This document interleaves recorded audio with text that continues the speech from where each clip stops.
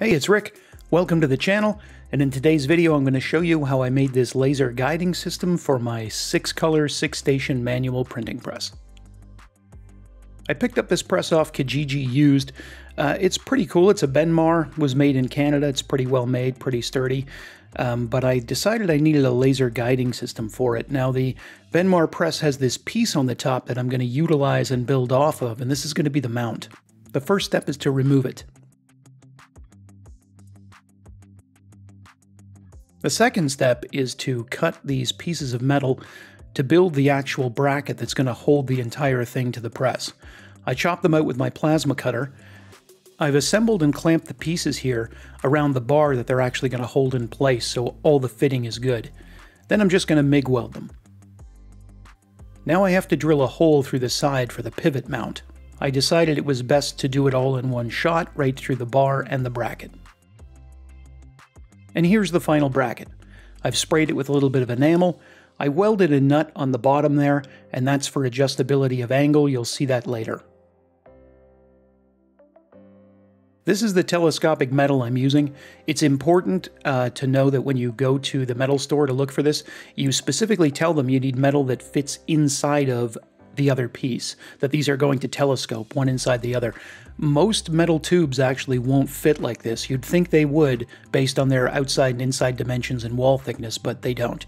This stuff here is actually called 100 wall, or at least that's what my metal store referred to it as, so I guess it's slightly less than 1/8 inch.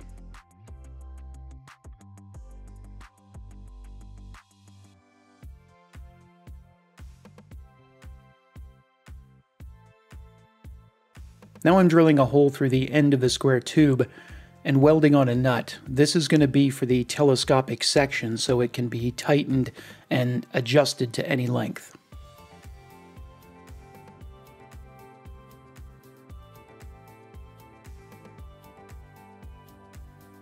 This is a little handle I got at Home Depot.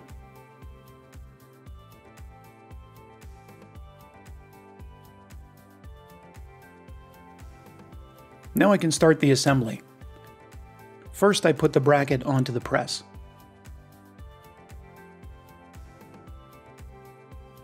Then I install the first tube and put the pivot bolt through.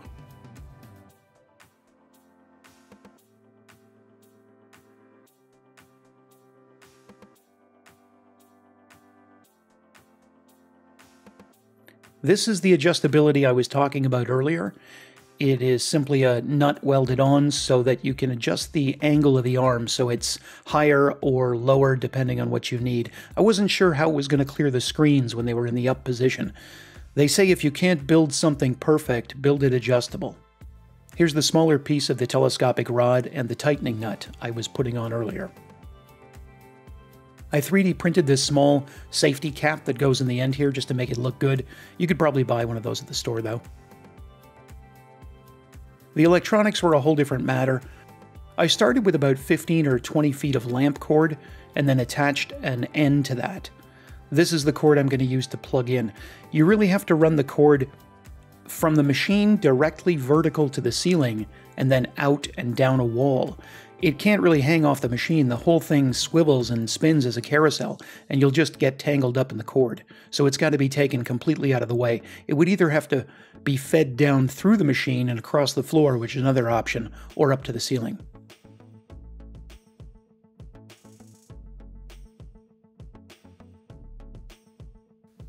This plastic project box was just something I 3D printed. Here I'm soldering the connections from the wiring coming in from the wall to the button, and then to the LED.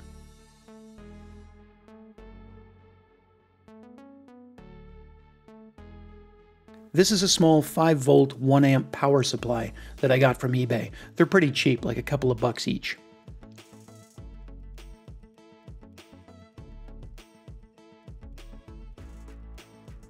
I tend to use hot glue to insulate all my connections because it's easy.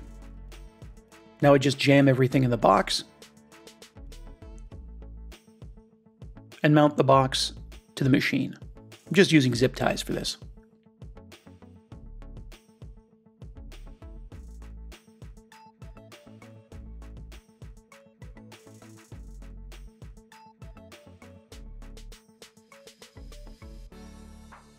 And this is what it's like mounted to the press.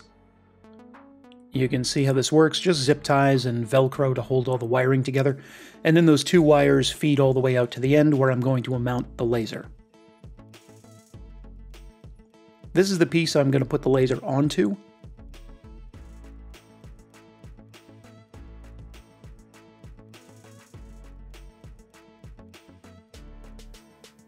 The laser itself is a small 650 nanometer 5 milliwatt red laser diode.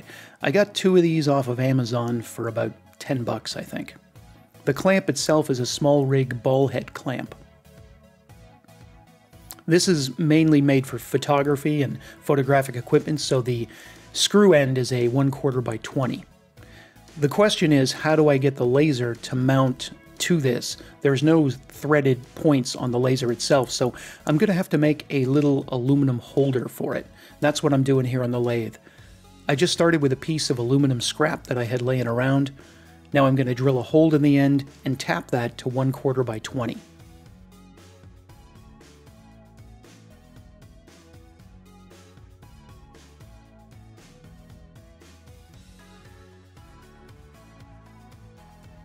I've parted the piece off, flipped it around, faced it, and now I'm drilling the other end, the part that the actual laser diode is going to sit into.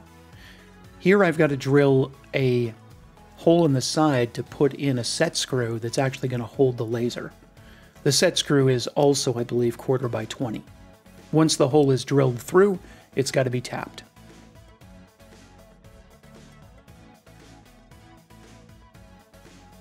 And here's the final mount. You can see the hole in the bottom there, 1/4 by 20. I made another little hole for the wiring from the diode to come out. There's the little set screw that holds everything in.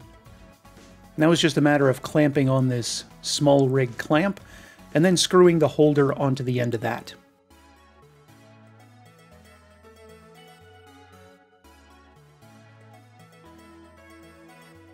I don't really know much about lasers in terms of, what their milliwatt power equals in visibility. So I bought 2 of these. They're both cross lasers. They both produce a cross pattern. I thought they'd be handy for making complete boxes. You'd know where to line the shirt so the pattern goes inside of that. It turns out, though, that a 5 milliwatt laser is not very bright. These things, it shows up better in person than it actually does on camera, but I still find it's not as bright as I would like it to be. So in the end, I decided to get a different laser. This laser is a 10 milliwatt green laser, and you can see it's a lot bigger than the original one that I had. So I'm going to have to make a whole new mount for this. Now, this one says, when I bought it, the instructions said that you can't run it for more than 45 seconds because it gets hot, so I thought, I want this thing to run continuously and never shut off. So the first step was to find something that would work, and I thought this heatsink and fan combo would do the job. Now this thing has a momentary button on it that you have to push to actually make it come on, so I soldered a wire across those 2 connections. Then I took the spring off, that's for a battery holder, and wired on a negative to that, and then there's another terminal for the positive. This way, when you attach power to it, it comes on right away. And I took this heatsink that I had, I don't know what it's off of. The fan itself is just a 12-volt computer case fan. The heatsink, I bent some of the tines out of the way so I could get the diode down in there and then sort of bent them around the diode.